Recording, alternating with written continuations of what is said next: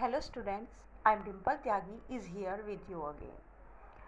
In the previous video, I have told you about the personal pronoun, possessive pronoun and demonstrative pronoun. In this video, I will tell you about reflexive pronoun.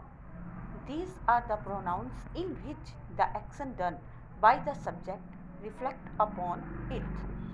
Self or selves is added to the personal pronoun. Examples: themselves, myself, himself, herself, yourself, and themselves. Let's come to the interrogative pronoun. Interrogative pronouns are used for asking questions. For example, who, whom, whose, what, which. Let's come to know about relative pronouns. These pronouns refers to a preceding noun. That, who, which, when, whose, what, whatever.